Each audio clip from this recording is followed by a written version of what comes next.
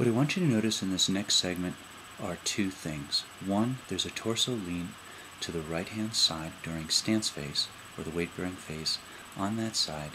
And two, there's an increased arm swing on the right-hand side, as evidenced by the right arm crossing in front of the body much more than the left side. We'll watch the segment twice.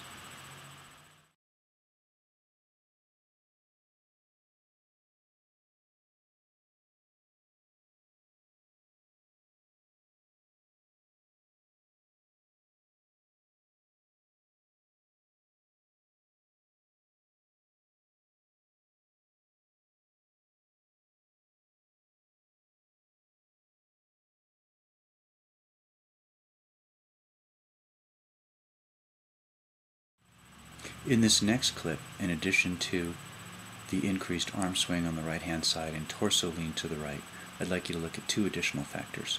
One, an increased progression angle, or the angle at which the right foot strikes the ground.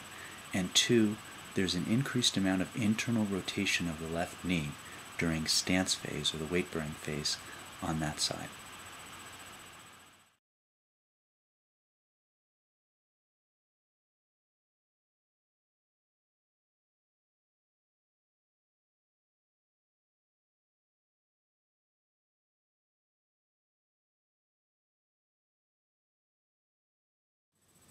Let's take a look at some of this patient's symptomatology and see if we can figure out what's causing it and then propose some remedies for that.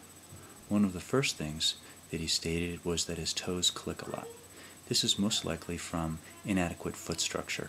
We could see from the stills at the beginning and later from the gait evaluation, as evidenced by the increased progression angle and increased valgus angle of the heels visible in the lower clips, that this patient does not have strong intrinsic musculature.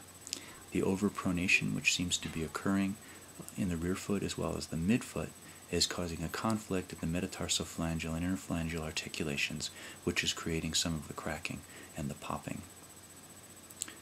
Remedy for this would be appropriate exercises to strengthen the intrinsics. We could start by rolling a golf ball on the bottom of the foot, doing simple toe-up exercises, and walking barefoot for short periods of time.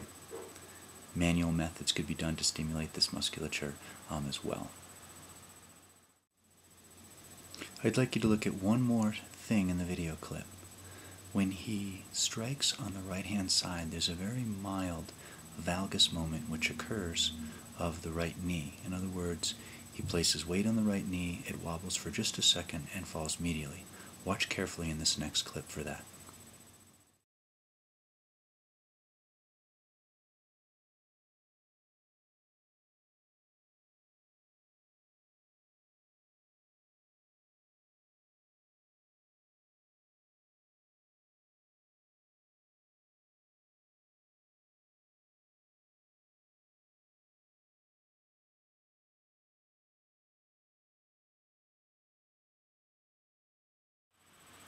The patient stated in his history that he had broken his right leg.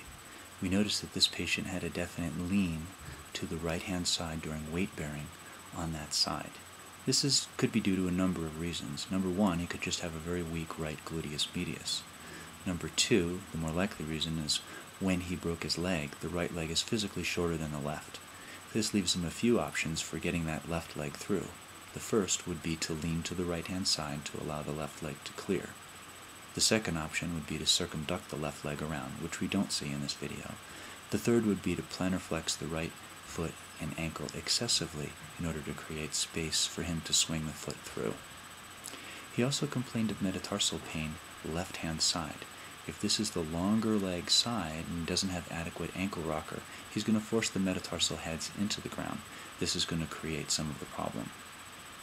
A great way to remedy some of this, in addition to remedial exercises for the gluteus medius on the right-hand side, and we'd know if we need to do this through muscle testing, would be to place a lift starting with about 3 millimeters on the right-hand side and slowly graduating up until we no longer saw the lean. The patient has right IT band pain.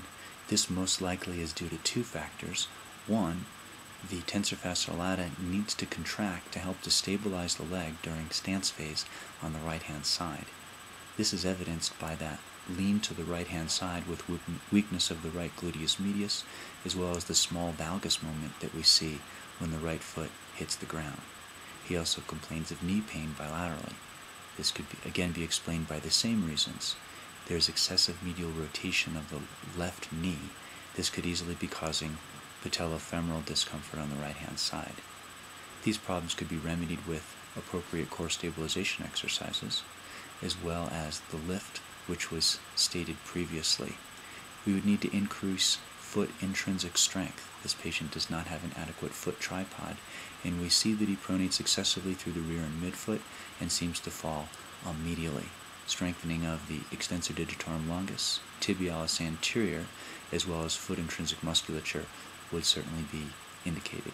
The patient could do heel walking, toes up walking, as well as golf ball rolling on the bottom portions of the foot. There's more specific exercises, which we've detailed in other videos, that could help strengthen the intrinsics. Appropriate muscle testing needs to be done so that we can determine exactly which muscles are at fault.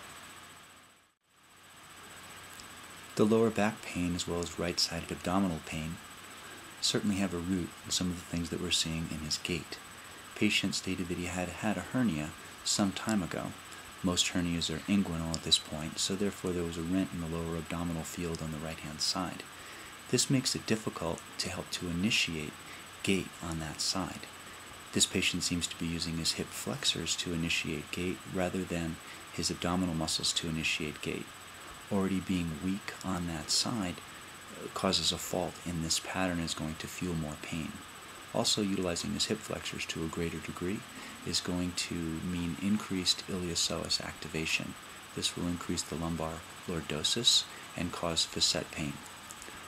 This patient does not demonstrate great core control.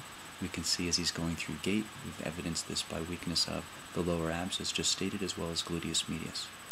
These problems could be remedied with appropriate core stabilization exercises.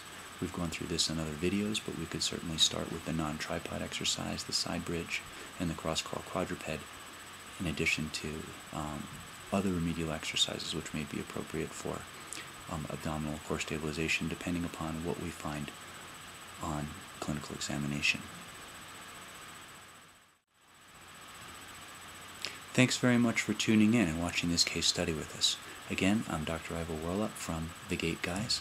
You can find us at www.thegaitguys.com on the web, or you can check us out on Facebook, Twitter, or Tumblr by typing in The Gait Guys. Take care. See you guys in the shoe aisle.